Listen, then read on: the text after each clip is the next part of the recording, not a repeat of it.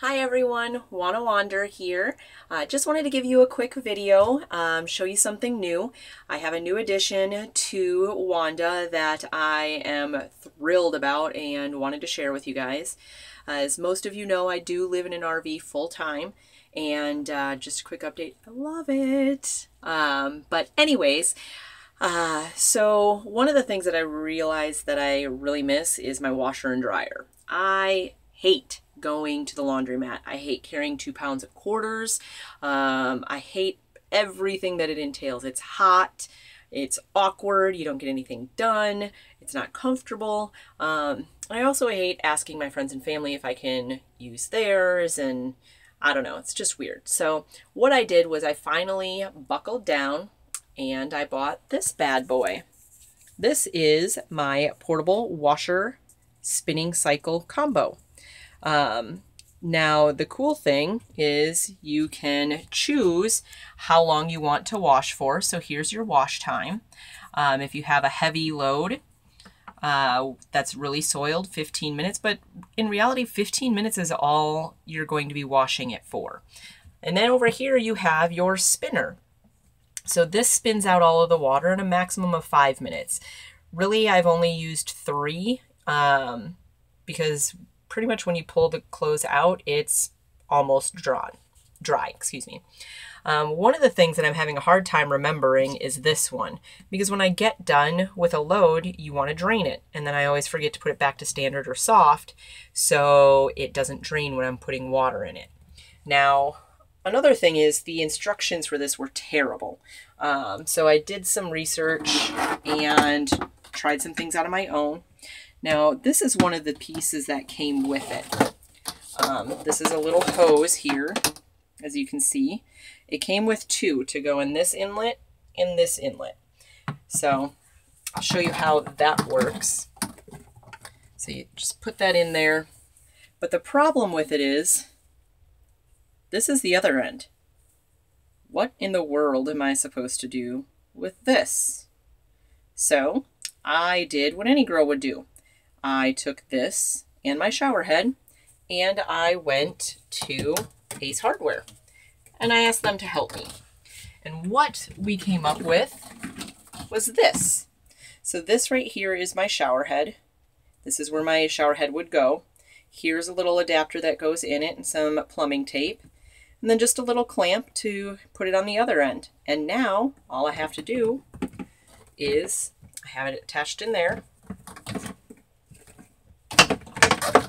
And then I come over here and I turn on my water and it goes into my washer. Now I've already got a load in here that I have started.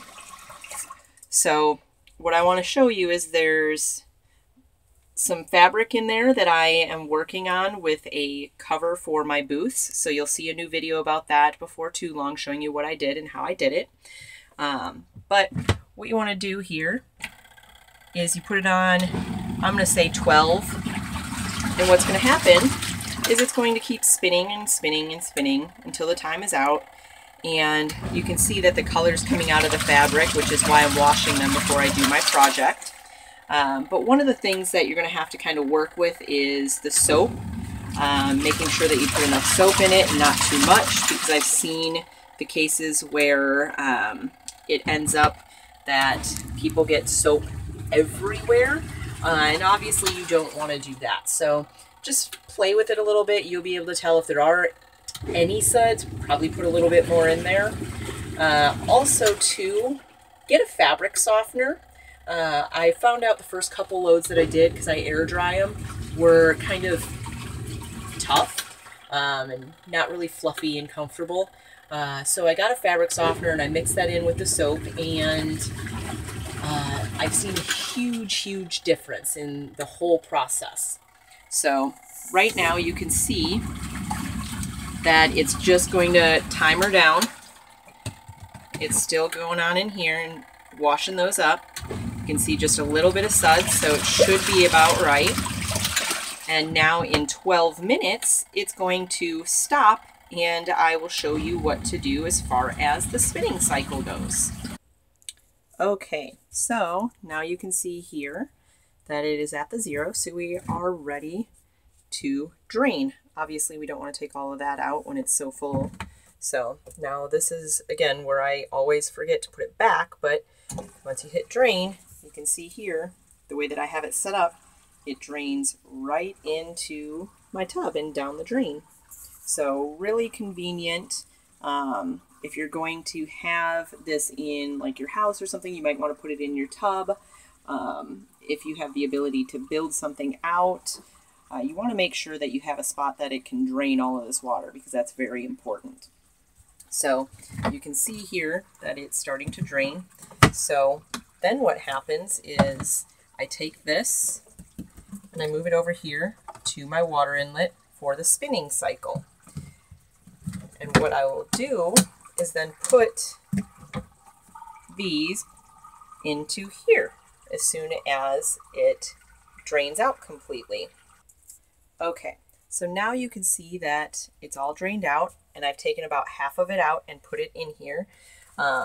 So there's quite a bit in here, but what will happen is I'll turn on this water, and water will start to go in to the spin cycle and actually rinse out the clothes while it is spinning.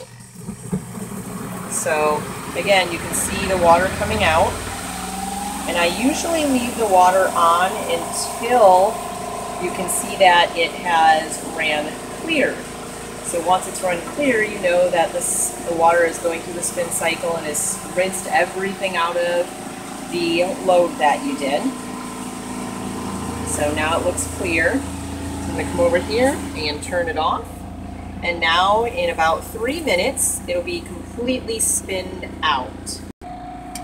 Okay, so you can see here that it is almost to the zero. Then you hear it click. You can also see that there's no more water coming out of the hose, so you can tell that it's ready.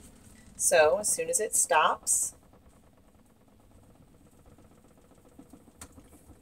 takes a little second to get it stopped, so open it up, and voila, you have your clothes, or fabric in my case, and they are pretty much dry. So now what I typically do is I either put up tension rods in Wanda and hang them on that, or I have a clothes drying rack that I'll put them on. For this specific moment, I will be taking them to the dryer that's on the RV park that I'm staying at, because I want to get to my booth cushions, so I want to get those finished. But yeah, pretty simple.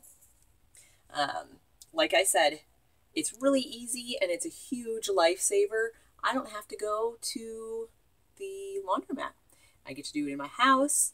And while I was waiting for the first load to get done, I did some stuff around the house and some dishes and things. And then while I was waiting for the spin cycle, I'll be honest, I was on Facebook. So, which obviously if you're at the laundromat, you can be on Facebook the whole time, but you're probably not going to get your dishes done or your stuff picked up around the house. So lifesaver, absolutely love it. Let me know if you have any questions or where to get it or anything like that, or you have any feedback. Really appreciate your time, and I hope you like it. Bye, y'all.